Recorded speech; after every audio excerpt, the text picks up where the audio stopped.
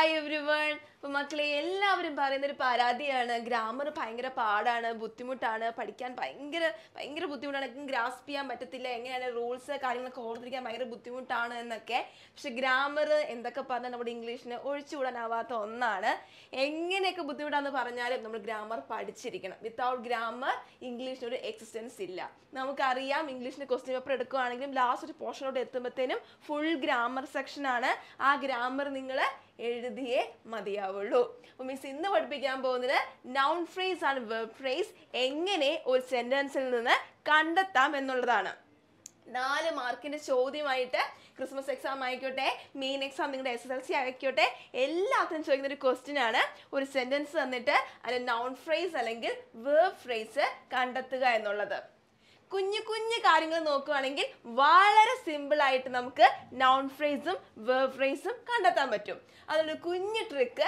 Miss ഇന്ന് പറഞ്ഞു തരാം അപ്പൊ എങ്ങനെയാ നമുക്ക് നോക്കിയാലോ യെസ് അപ്പോൾ noun phrase and verb phrase noun phrase and verb phrase first of all എന്താണ് മക്കളെ നൗൺ എന്ന് പറയുന്നത് നാമം എന്തെങ്കിലും ഒരു വസ്തുവിൻ്റെയോ സ്ഥലത്തിൻ്റെയോ ഒരു വ്യക്തിയുടെ പേരോ അങ്ങനെയുള്ള പേരുകളെ നെയിംസിനെയാണ് നമ്മൾ നൗൺ എന്ന് പറയുന്നത് അപ്പോൾ വെർബ് എന്താണ് വെർബ് എന്ന് വെച്ചാൽ നമ്മൾ ചെയ്യുന്ന ഒരു പ്രവൃത്തി ഒരു ഡൂയിങ് നമ്മൾ ചെയ്യുന്ന ഒരു പ്രവൃത്തിയാണ് നമ്മൾ വെർബ് എന്ന് പറയുന്നത് അപ്പോൾ നൗൺ എന്താണ് വെർബ് എന്ന് നിങ്ങൾക്ക് നന്നായിട്ട് അറിയാം കാരണം നിങ്ങൾ കുഞ്ഞു ക്ലാസ്സിലെ പഠിച്ചിട്ടുണ്ട് ഇനി നൗൺ ഫ്രേസ് എന്ന് പറയുമ്പോൾ എന്താണ് നൗണിന്റെ കൂടെ വരുന്ന ഒരു ഫ്രേസ് ഒരു നൗണും കാണും അതിനെ ഫോളോ ചെയ്ത് ഒരു ഫ്രേസും കാണും വെർബും അങ്ങനെ തന്നെ ഒരു വെർബ് കാണും അതിനെ ഫോളോ ചെയ്ത് ഒരു ഫ്രേസും കാണും അപ്പൊ ഇതിനെയാണ് നമ്മൾ നൗൺ ഫ്രേസ് എന്നും വെർബ് ഫ്രേസ് എന്നും പറയുന്നത് അപ്പൊ നിങ്ങൾക്ക് ചോദിക്കുന്ന ചോദ്യം എങ്ങനെയാണ് ഒരു സെന്റൻസ് തരും അതിൽ നിന്ന് നൗൺ ഫ്രേസ് അല്ലെങ്കിൽ വെർബ് ഫ്രേസ് കണ്ടെത്തുക നോക്കിയാലോ എങ്ങനെ കണ്ടെത്തുക യെസ് നോക്കിയേ ഇവിടെ 2 സെന്റൻസസ് മിസ് തന്നിട്ടുണ്ട് ഫസ്റ്റ് സെന്റൻസ് നമുക്ക് നോക്കാം That little girl is working in a company.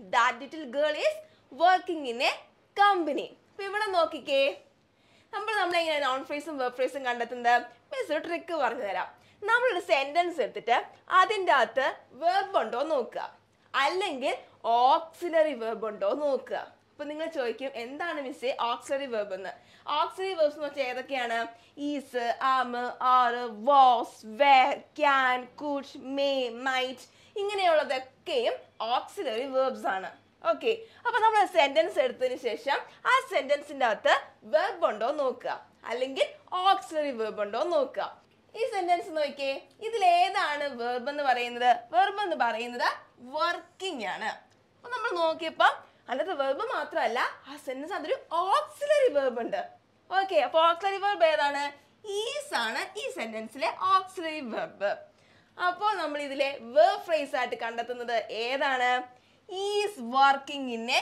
Company അപ്പോൾ ഓക്സിലറി വെർബും അതിനുശേഷം വരുന്നത് എപ്പോഴും വെർബ് ഫ്രേസ് ആയിരിക്കും അല്ലെങ്കിൽ വെർബിന് ശേഷം വരുന്ന കാര്യങ്ങളും എപ്പോഴും വെർബ് ഫ്രേസ് ആയിരിക്കും സംഭവം പിടികിട്ടിയോ ട്രിക്ക് മനസ്സിലായോ ഒരു സെന്റൻസ് എടുക്കുക ആ സെന്റൻസിനകത്ത് ഓക്സിലറി വെർബ് ഉണ്ടോ നമ്മൾ ആദ്യം നോക്കുക ഇതിനകത്ത് ഇപ്പൊ ഓക്സിലറി വെർബ് ഉണ്ട് ഈസ് ഓക്സിലറി വെർബ് ആണ് അപ്പൊ ഓക്സിലറി വെർബിന് ശേഷം വരുന്നത് എപ്പോഴും വെർബ് ഫ്രേസ് ആയിരിക്കും ഇവിടുത്തെ വെർബ് ഫ്രേസ് ഏതാണ് is working in A company സംഭവം പിടികിട്ടിയോ അടുത്ത സെന്റൻസ് നോക്കിക്കേ The shorts were too dark.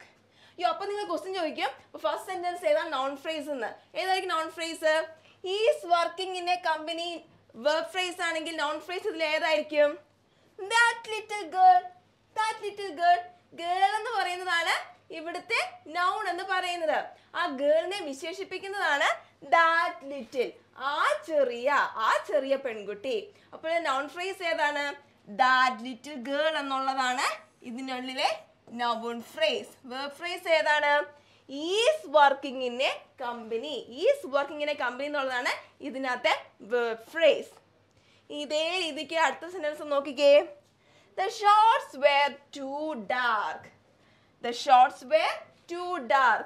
ഇതിൽ ഓക്സിലറി വെർബ് ഉണ്ടോ മക്കളെ ഒന്ന് നോക്കിക്കേ ഏതാണ് ഓക്സിലറി വെർബ് നോക്കിയപ്പം വേർ എന്നുള്ളത് ഒരു ഓക്സിലറി വെർബ് ആണ് അപ്പോൾ വേർ എന്നുള്ളത് ഒരു ഓക്സിലറി വെർബ് സ്വാഭാവികമായിട്ട് ഓക്സിലറി വെർബിന് ശേഷം വരുന്നത് ഓക്സിലറി വെർബിന് ശേഷം വരുന്നത് വെർബ് ഫ്രേസ് ആണ് അപ്പോൾ were too dark. Were too dark എന്നുള്ളതാണ് ഇതിലെ verb phrase. പിന്നെ മിച്ചമുള്ളത് ആരാണ്? The shorts എന്നുള്ളതാണ്. അപ്പോൾ സ്വാഭാവികമായിട്ട് noun phrase ഏതായിരിക്കും? The shorts എന്നുള്ളതാണ് ഇതിലെ noun phrase. ടെക്നിക്ക് മനസ്സിലായോ? ഒരു സെന്റൻസ് എടുക്കുക, അതിൽ ഓക്സിലറി വെർബ് കണ്ടെത്തുക. ഇനിയിപ്പോൾ ഓക്സിലറി വെർബ് ഇല്ലെന്ന് വിചാരിക്കുക, എന്നിട്ട് വെർബ് കണ്ടെത്തുക. ആ വെർബും അതിനുശേഷം വരുന്ന സെന്റൻസും എപ്പോഴും verb phrase ആയിരിക്കും. ഇതേ രീതിക്ക് അടുത്ത സെന്റൻസുകളൊക്കെ ഒന്ന് എടുത്ത് നോക്കിക്കേ. The vegetable boxes fell from the shelf. ഇതിനകത്ത് ഓക്സിലറി വെർബ് ഉണ്ടോ മക്കളെ? ഇല്ല, ഇതിനകത്ത് ഓക്സിലറി വെർബ് ഇല്ല. അപ്പൊ നമ്മൾ നോക്കിയപ്പോൾ ഇതിനകത്ത് വെർബ് ഉണ്ട്. ഏതാണ് വെർബ്? fell എന്നുള്ളതാണ് ഇതിലെ വെർബ്. അപ്പോൾ fell from the shelf എന്നുള്ളതാണ് ഈ സെന്റൻസിലെ verb phrase. അപ്പോൾ fell from the shelf ഇതാണ് ഇതിലെ verb phrase ആയിട്ട് വരുന്നത്. അപ്പോൾ സ്വാഭാവികമായിട്ട് the vegetable boxes എന്നുള്ളതായിരിക്കും ഈ സെന്റൻസിലെ noun phrase. സിമ്പിൾ. അടുത്ത നിങ്ങളൊന്ന് പറഞ്ഞു നോക്കിയേ. I left my sister's shoes here. ഇതിനകത്ത് ഓക്സിലറി വെർബ് ഉണ്ടോ? ഈസ്, ആം, ആർ, വാസ്, വേറെ എന്തെങ്കിലും ഉണ്ടോ? ഒന്നുമില്ല. അപ്പൊ നമ്മൾ നോക്കിയപ്പോ ഇതിനകത്തൊരു വെർബ് ഉണ്ട്. എന്താണ്? ലെഫ്റ്റ്.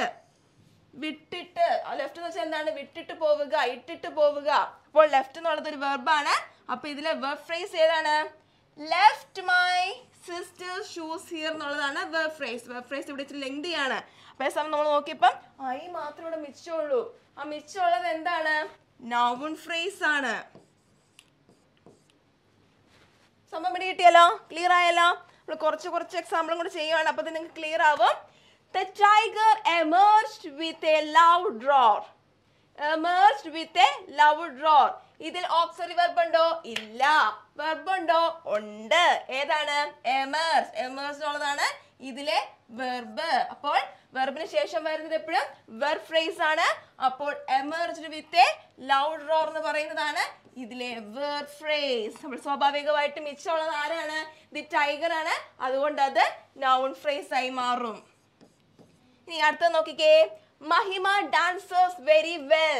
ഇതിന്റെ അർത്ഥം ഓക്സിലറി വെർബ്സ് ഒന്നുമില്ല. പക്ഷെ നോക്കിയപ്പോൾ അതൊരു വെർബ് ഉണ്ട്. എന്താണ്? ഡാൻസേഴ്സ്. ഡാൻസ് കളിച്ചു. അപ്പോൾ വെർബിന് ശേഷം വരുന്നത് verb phrase. So dancers very well എന്നുള്ളതാണ് ഇതിലെ വെർബ് ഫ്രേസ്. അപ്പോൾ മഹിമ എന്നുള്ളതാണ് നൗണ്. മഹിമ നൗൺ ആണെന്ന് നമുക്ക് എല്ലാവർക്കും അറിയാം അല്ലേ? അപ്പോൾ അതാണ് ഇതിലെ നൗൺ ഫ്രേസ് എന്ന് പറയുന്നത്. ഇനി I decided to play it safe. I decided to play it safe. ഇതിന്റെ അകത്തും നമുക്കൊരു ഓക്സിലറി വെർബ് കാണാൻ സാധിക്കുന്നില്ല. പക്ഷെ വെർബ് ഉണ്ട്. ഏതാണത്? ഡിസൈഡഡ്. ഡിസൈഡഡ് എന്നുള്ളതാണ് ഇതിനകത്ത് വെർബ്. അപ്പോൾ decided to play it safe എന്നുള്ളത് ഇവിടെ verb phrase ആയിട്ട് വരും. പിന്നെ ബാക്കി മിച്ചമുള്ളത് ആരാണ്? I മാത്രമാണ്. I ഇവിടെ noun phrase ആയിട്ട് വരും. അപ്പോൾ നിങ്ങൾക്ക് ആ ടെക്നിക്ക് പിടികിട്ടിയെന്ന് എനിക്ക് മനസ്സിലായി. Some more examples. Mr. Thorat nodded. Mr. Thorat nodded. ഒരു കുഞ്ഞു സെന്റൻസ് ആണ്. ആ സെന്റൻസിനകത്ത് ആകെ ഒരു നൗണും ഒരു ഫ്രേസും മാത്രമേ ഉള്ളൂ. അപ്പോൾ ഇതിലെ ഫ്രേസ് ഏതാ? ഇതിലെ വെർബ് ഏതാണ്? നോഡഡ് എന്നുള്ളതാണ്. അതിന് ബാക്കിയായിട്ട് ഒന്നും നമുക്ക് കാണാൻ സാധിക്കുന്നില്ല.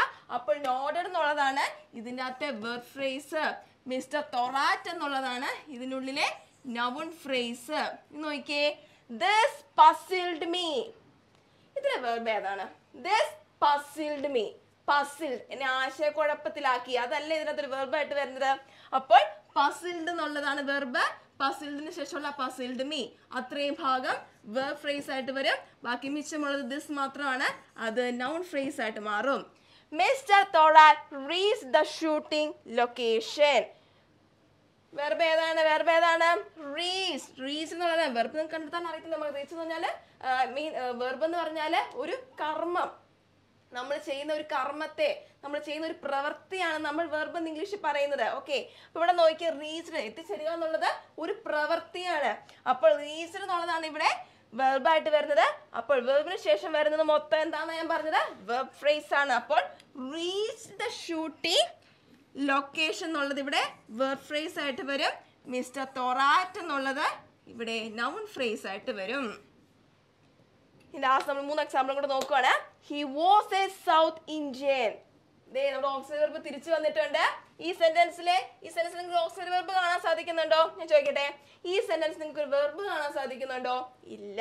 അപ്പൊ നിങ്ങൾ ചിന്തിക്കാൻ അത് ഓക്സിലറി വെർബ് ഉണ്ടോന്ന് നോക്കി. ഇപ്പൊ ദേ ഒരു ഓക്സിലറി വെർബ് എടുക്കുന്നു, വാസ്. വാസ് എന്നുള്ള ഓക്സിലറി വെർബ് അല്ലേ? ഞാൻ പറഞ്ഞു is, am, R, was, where, might, can, could ഇതൊക്കെ എന്താണ്? ഓക്സിലറി വെർബ്സ് ആണ്. നമ്മൾ നോക്കിയപ്പോ വാസ് ഒരു ഓക്സിലറി വെർബാണ്. അപ്പോൾ വാസ് എ സൗത്ത് ഇന്ത്യൻ എന്നുള്ളതാണ് ഇവിടെ വെർബ് ഫ്രേസ് ആയിട്ട് വരുന്നത്. ബാക്കി മിച്ചുവിനി ഹി, അവൻ എന്നുള്ളത് മാത്രമേ ഉള്ളൂ. അപ്പോൾ അത് നൗൺ ഫ്രേസ് ആയിട്ട് മാറുന്നു.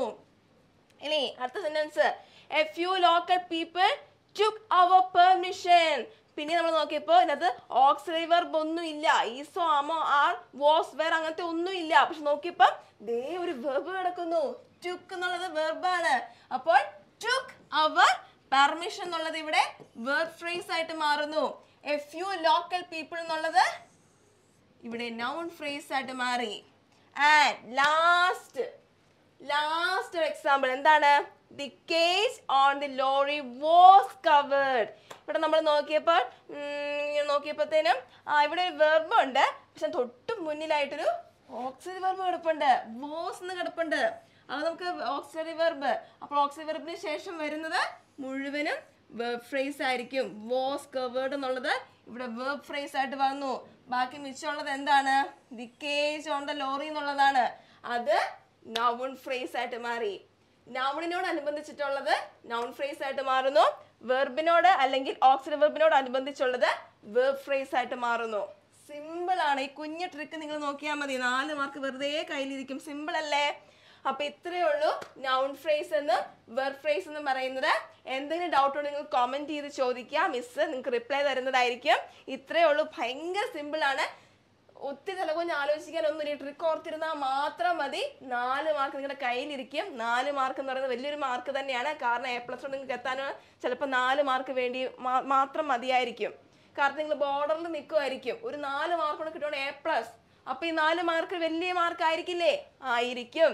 സോ 4 മാർക്ക് വെറുതെ കളയരുത്. മക്കളെ എല്ലാവർക്കും ക്ലിയർ ആയെന്ന് വിശ്വസിക്കുന്നു. Thank you so much. And